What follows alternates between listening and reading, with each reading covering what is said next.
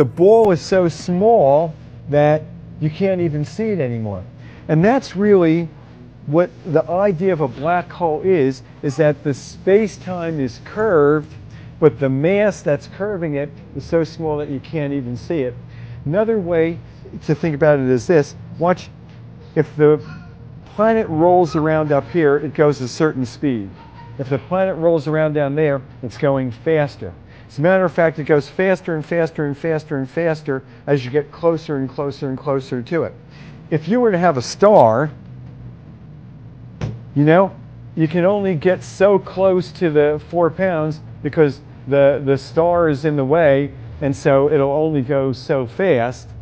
But if you don't have that star there, it'll go faster and faster, and if it goes faster than the speed of light, that's when it drops through that hole. That's when you can never get it out, and that's really what a black hole is. So the way that Einstein's theory of relativity predicted black holes is because of this curved space-time where the mass during the curve is so small and so tiny that things move faster than the speed of light as they get closer to it.